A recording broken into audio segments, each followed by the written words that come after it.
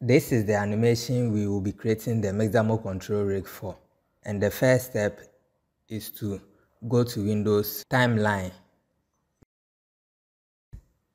You click the little button over here, then you deactivate the animation at this icon, the eye.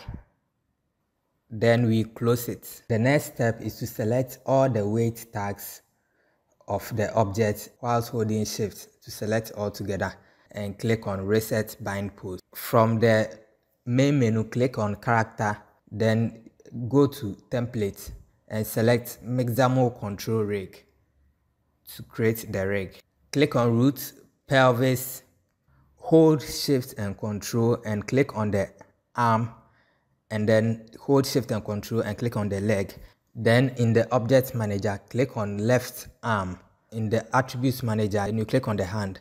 Then you move back to the object manager, you click on the right arm, and you also click hand to create the hand rig. After, you click on adjust, and the rig will auto snap to the old rig.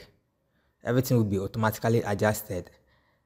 The only adjustment you now need is the knee. So you click on this joint, you move to the side view and move the joint forward a bit.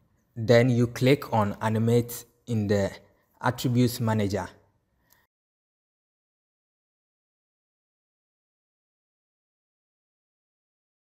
Then you scroll down and click on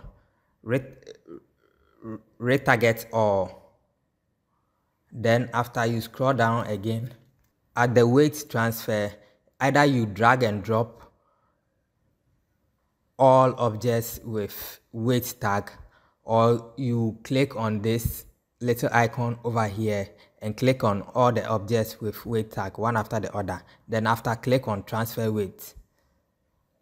We are done. So you can now activate the animation. So this is it.